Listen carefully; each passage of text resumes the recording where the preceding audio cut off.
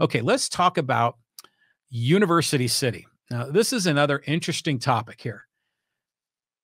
We did a podcast, gosh, maybe 2 months ago or so, where we talked about how Mira Mesa is going to radically increase in size, like roughly double in size. And people in Mira Mesa were really freaked out about this future vision, a 30-year plan in Mira Mesa to roughly double housing. And we're talking multi-housing units, apartment complexes. They even talking about a gondola in Mira Mesa. Well, now University City has a similar plan. And this is just being rolled out. It hasn't been formally approved, but they're now talking about putting twice the number of people into University City. And you're thinking, okay, what's University City? And this is an interesting thing because I always thought of University City as a triangle, right? You know, it's kind of bordered on the 5 freeway and the 805 freeway and the 52 freeway. And I think it's roughly speaking, it's the zip code 92122. But remember, then they announced what they called a golden triangle. And I think that's the upper part of the triangle. I think that's 5805 and La Jolla Village Drive, you know, right by UTC. And all of that business, all of those business buildings, high rise. To me, that's UTC, or sometimes people called it the Golden Triangle. Well, apparently in this plan to more than double housing in University City to city planners actually goes quite a bit further. I was surprised to hear this because they said that it's bounded on the north by Sereno Valley and the Los Penasquitos Lagoon. That makes sense. That's kind of the tip of the triangle. Marine Corps Air Station Miramar and 805 on the east and 52 on the south. But on the western border, it's more complex. It includes Highway 5, but in some cases, it includes North Torrey Pines Road and La Jolla Farms, right up into the Pacific Ocean in parts. And I don't usually think of that part of that area around UCSD as part of University City. Now, they're saying UCSD itself isn't part of University City, but according to this, the city planners, if you're talking about that area where Genesee and Torrey Pines kind of intersect, you know, there's a lot of biotech firms. You could probably even include Salk Institute, the Glider Port, La Jolla Farms, which are those really wealthy, high-end homes that are in between UCSD and the ocean. I've always thought of that as La Jolla, but apparently that's part of the University City footprint. So what they're talking about doing here is more than doubling it. And it's the first time they've updated this plan in University City since 1987. So they're going to put in high-rise housing as tall as 10 stories or more that would be encouraged in 5 focus areas in University City. And then on top of that, several of the existing 1-story shopping plazas, or strip malls, would be transformed or rezoned to be mixed use. So it might be starting to look a little bit like the shopping center off of Via La Jolla, where there is housing and commercial kind of all blended together. They're going to be building more of that in University City as well. And they're talking about, updating the roads, upgrading bike paths. They got a whole bunch of ideas to completely reimagine the entire community of University City. And they put this blueprint, together, and it's scheduled to be approved by the city council sometime in 2023. They haven't really announced that yet. But this is like a pretty bold view of the future. And what's interesting too, this is a kind of bit of a tangent, but we're talking about Mira Mesa radically expanding, University City radically expanding. These two communities are both in San Diego City Council District 6, which San Diego officials call an Asian empowerment district because 40% of the residents are of Asian descent. Wow, I didn't realize it was that high. I knew that it was going to be higher than other parts of San Diego County, but 40% Asian in Mira Mesa and University City. It kind of makes sense. I mean, just kind of anecdotally of people I know that live in those communities. But wow, that's something. And this whole area is about to go through, both communities, a radical transformation. So there's, of course, been huge opposition to this from the locals. And isn't this kind of a common story? I live in the city of Poway. We've been going through our own growth issues here, with more housing and more development, and there's construction going on all around us in Poway. And the local residents objecting, expressing their concerns, in some cases being really vocal, really angry about a lot what's going on. The same thing is happening in University City. So there was an op-ed that was in the Union Tribune by Bonnie Kutch, and she's a retired public relations professional who's lived in the southern part of University City. And she said that University City is one of those San Diego neighborhoods where everyone living here feels like they belong, regardless of age, ethnicity, religion, or class. So she's really, enjoys University City the way it is, because that's what she bought. That's what she bought into. And she's really worried about this change.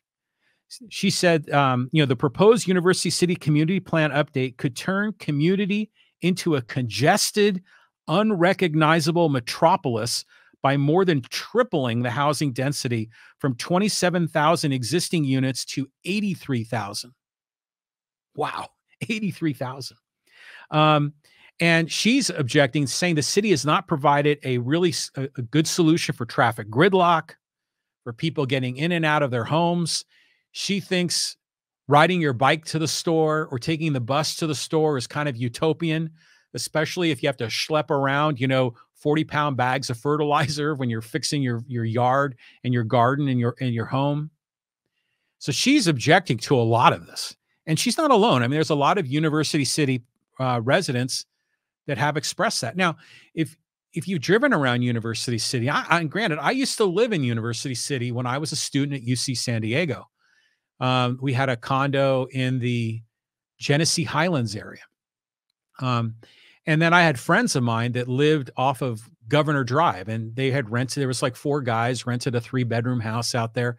It's a very suburban, single family residential area in a lot of parts of University City, with housing that was built probably in the 1970s or 1980s, with people that have nice front yards and big open streets and street parking and just a really kind of cool suburban vibe. The world's changing, and all of these communities are trying to come to grips with how they're going to handle all of these changes. Now, one of her objections, she said that the UC San Diego students, she thinks they're building more in University City because UC San Diego is failing to build enough residential property for the dorms on campus. And she's right on that point. UCSD has been radically expanding the campus and the enrollment, but they haven't kept up with the housing element of it. And that's why there's a lot of freshmen that should be living in the dorms that got bumped, and they're like out in the open market looking for housing, and some of them having to commute 20, 30 miles a day to go to UCSD. So UCSD is going through this radical transformation. Now, they've got a lot of plans on the books and a lot of construction underway to build more housing on campus. Will that satisfy the majority of the needs of students? Hopefully. Now, granted, not all students will live on campus.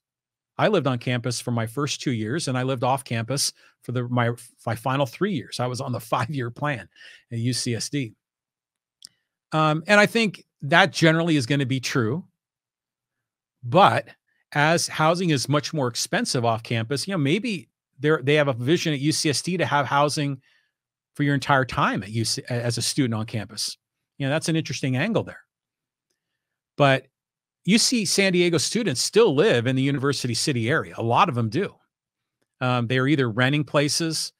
In some cases, there are wealthy families that buy condos for their kid as an investment.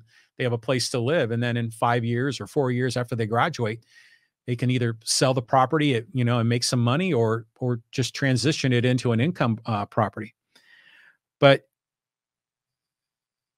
In this article, she went on to say that most UC San Diego students I'm familiar with in the South University City area use cars, since taking a bus or trolley to and from campus is a 45-minute adventure each direction. And I believe that's true. Now, granted, they're building more of these trolleys and they're trying to get more people on the trolleys to make transportation more efficient. But my understanding is that line is coming up like through the 5 freeway. And then it kind of goes through UCSD and wraps around to UTC. But is it going to start coming further south down Genesee? I don't know. I don't know what that plan is. But that's a fair objection. I mean, there's going to be a lot of students that are trying to get on campus, and expecting them to take a bus may not be realistic, because public transportation is kind of a mess. But I know they're trying to fix that too. And there's a lot of work that needs to be done there. And frankly, I question a lot of the public transportation initiatives that are being planned in the county, because I think, this is my vision, is that I think autonomous cars are going to radically transform the way people commute, the way people use transportation to get around. I think when we have automated cars, we're going to have these pods that are going to be traveling around the city that you can hop in and hop off. You can hail like you're hailing an Uber. And these automated driverless cars are going to pick you up, drop you off. And when you go longer distances, they're going to computer controlled work in a swarm so they can travel efficiently as a group, and then individual pods will peel off as necessary. To me, that's the vision, because public transportation on rail, you're stuck on a track, and that track don't move. That track doesn't get you necessarily where you want to go. Busing gives you more flexibility, but still doesn't get you point A to point B. So, but right now, people are dependent on their cars.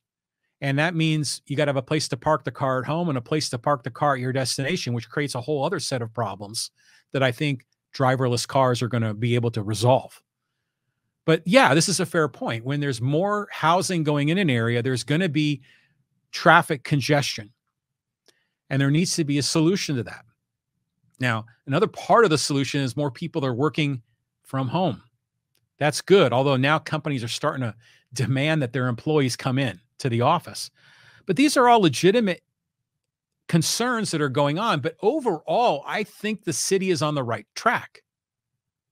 Overall, I think expanding University City, expanding Mira Mesa, even housing expansion in my hometown of Poway is the right thing to do, because housing is so damn expensive. They need to have more housing units. And when they do, there's going to be more competition, and there's going to be lower prices, or at least a dampening of prices, or a smaller increase in prices. Hopefully, in many cases, a lowering of prices. Now, one of the objections to the people in University City are saying, well, yeah, you're going to build these high-rise apartments and they're going to be like $4,000 a month. That's true. I bet you they will be that much, because there's people that will move in that work in that area that have high-paying jobs that can easily afford that. And some people would say, well, that doesn't solve the housing crisis. Well, it does. Okay, on one level, it helps those businesses and those employees that want to be able to have a place near where they work. So those, and these are people on the higher end of the income scale. For them, I mean, they had trouble finding housing anywhere near where they worked. Now, at least there's going to be a lot of options in that Golden Triangle area, or really close by. But the other part of this is the part that is unseen. And this is the part that I think people don't get, is when you build brand spanking new housing, it's going to be expensive. Well, I think everyone agrees that it's not going to be cheap. But what happens is that as people are upwardly mobile, as people upgrade their life, they move and they get better housing. Perhaps you've done that in your life. When you're a teenager, or let's say you're a young adult in your 20s, you don't live in a really $1 million house. Usually you're renting an apartment with 2 or 3 of your friends, and you're just trying to figure out a way to get by. And as your income grows, you move up. You get nicer places, bigger places, more modern places. So if we build more higher end homes like this, or just housing in general, not necessarily only on the high end, but housing in general, more people are going to move up into those nicer homes because they're going to be very attractive. And that will free up a lot of the housing on the lower end of the spectrum, where first-time renters, first-time home buyers, people with lower income will have a lot more options on the low end. But people are sticking in that low end now, even with higher income jobs, because the pricing is so crazy and the availability is so low for better quality housing units. So the whole market is just completely distorted because there hasn't been enough construction. There hasn't been enough development to keep up with the demand. So that's why I'm generally supportive of this.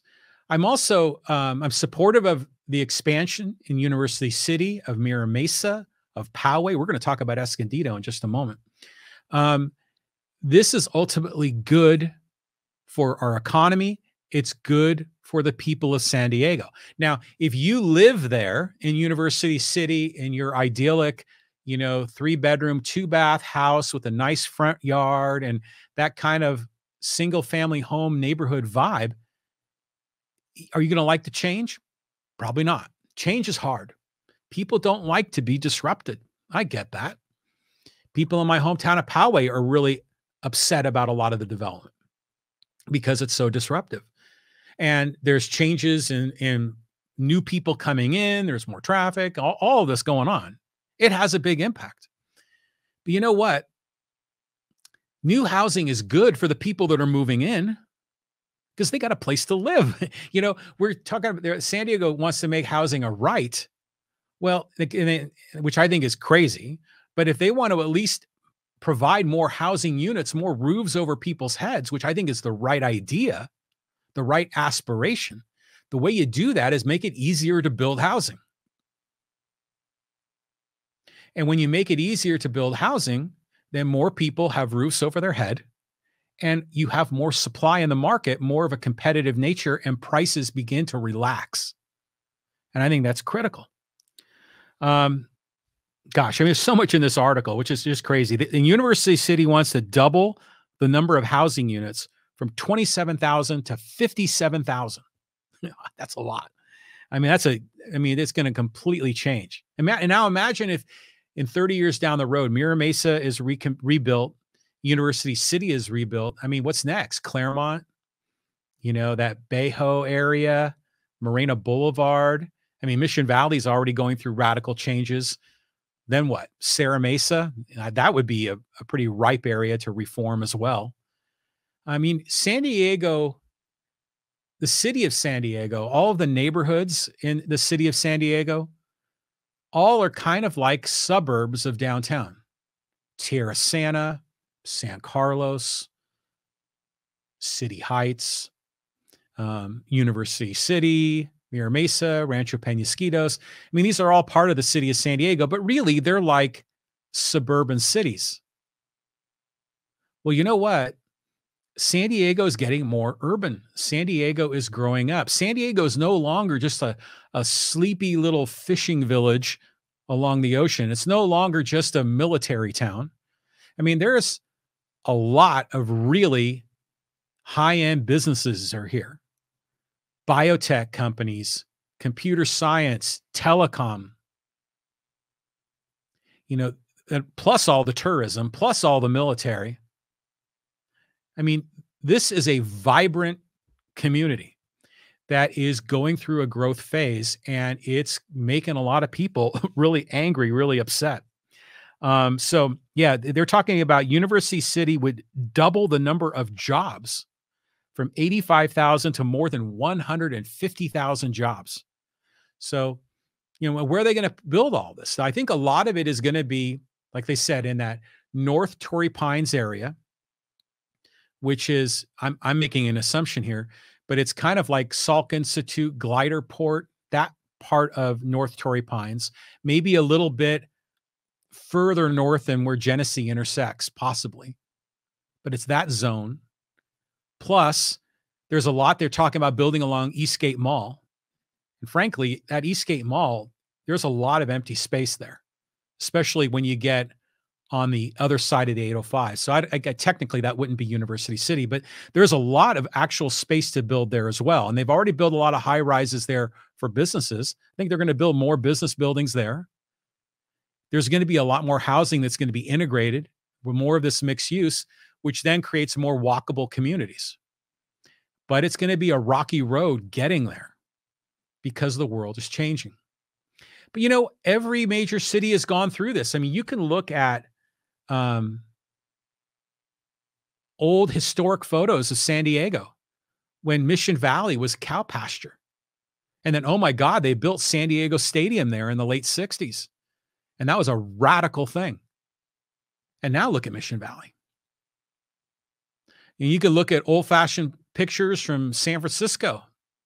San Francisco, even in the earthquake of 1906, was a very urban city, but roll the clock back further in the 1800s, it wasn't at all. Los Angeles has gone through a lot of this. I mean, we're getting bigger. Gosh, when I moved to San Diego in 1982, my hunch is that the population in the county is probably at least a third less, if not 50% less than it is now. I mean, there's been just a boom of people. It's just exploded. And these communities are trying to catch up, but they're going to have challenges in doing it. Now, the critics, of course, they're upset too because the libraries, we can't have enough. The libraries can't handle these people, they say. And the parks and the fire stations. They're going to have to build more of those. They're going to have to expand the libraries. Now, granted, the whole concept of libraries, I think we can argue a little bit about as well. Because if you really want to check out books, there's a lot more efficient ways to do that. I think a lot of what the information in libraries, a lot of that comes from online sources as well. I mean, I've often thought if you're just talking about providing a place to be able to provide books to the public, you could build a model that was kind of like Netflix when they had the DVDs, where they could be shipped to you and you ship them back. But, people's vision of libraries is a lot more than that. It's more of a community center, a place for gatherings and events. And okay, then that's more than just a book place. But in that case, yeah, they're going to have to build more of these. They're going to have to expand them. The world is changing. What else did they talk about in this article? I think I covered most of it, but it's just, to me, very, very intriguing that University City is going to follow a plan similar to that of Mira Mesa. And we're already seeing, near Rancho Penasquitos, that whole Merge 56 area, there's been development there. We've had the development in Carmel Valley that's been happening over the last 20-something years. Poway is going through a radical transformation along Poway Road and at the farm in Poway. Many other communities are dealing with this. We've talked about housing that's going in Imperial Beach, housing that's going in La Mesa. It's incredible, the things that are changing. And we're going to talk about Escondido next. Before we do,